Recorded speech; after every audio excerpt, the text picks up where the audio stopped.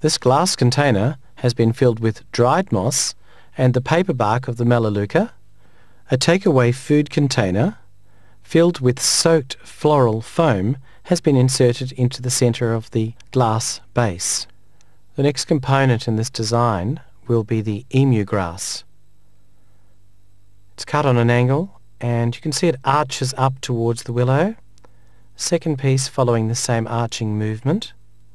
Gerbras have been wired and these are being inserted next to the emu grass. The gerbras don't have any foliage on their stem and therefore the fluffiness of the emu grass is a good contrast, particularly with regard to the colour mass of these gerbras. They're placed closely together, quite high in the arrangement. Lilies, stamens removed. This one's being placed very low at the base of the design.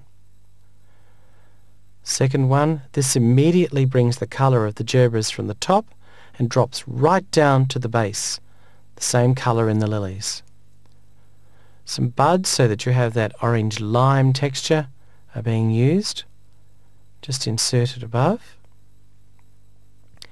The flowers are tightly grouped. Gerbras forming an in-between layer but coming down fairly close towards the base. Second application, so you have group of 2 and 2 and 2. It could be that you go 3 and 3 and 3. These are all design options open to you. The emu grass can be cut into sections and this keeps the flow of that texture working through the design.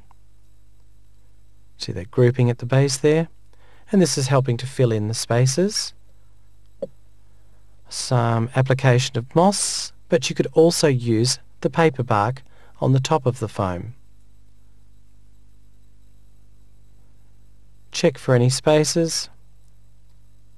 That emu grass is being brought in a little bit closer, it was just coming back too far.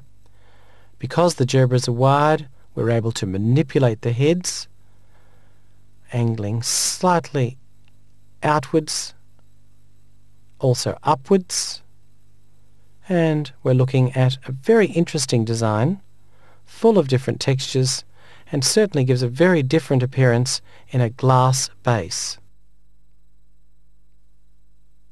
It would be difficult with this design to cascade any flowers or foliages down across the container because the foam was inserted into the glass base.